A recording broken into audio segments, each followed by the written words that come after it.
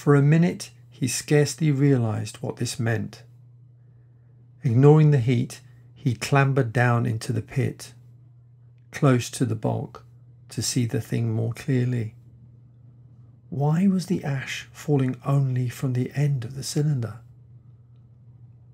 And then he saw that the circular top of the cylinder was rotating very slowly on its body.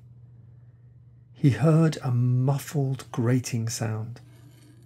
In a flash, he realized that the cylinder was artificial, hollow, with an end that screwed out.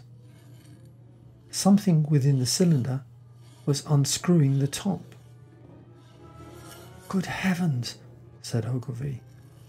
"There's a man in it, men in it, half roasted to death, trying to escape."